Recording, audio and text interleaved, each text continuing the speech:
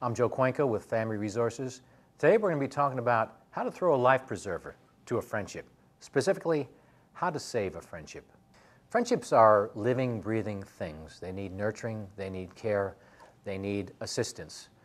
Friendships are also a two-way street. It requires an individual to give, to receive, and this is a relationship that goes on for mutual benefit. So what happens if we have to save a friendship? Well, in order to save it, you really need to understand what's taken place to drive a wedge into the relationship.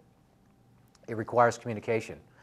It requires sitting down with your friend and saying, what happened here?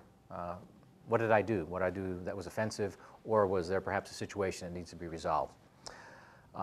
There can be some relationships go through some rocky times. There can be some challenges. But in the end, if there's a true friendship there, it will survive. So you need to be prepared to apologize, perhaps come to terms, and work through whatever issues there have been. It will require rebuilding, re-engaging in whatever it was that started your friendship. So be patient and work through it. Pay attention to it, work on it, and treat it with the appropriate respect, because a friendship is something to be valued. If you have several friendships that are true friendships that last over a lifetime, you really should consider yourself very fortunate. There's a saying, you can pick your friends but not your family, but if you have a friendship, you should treat that with gold.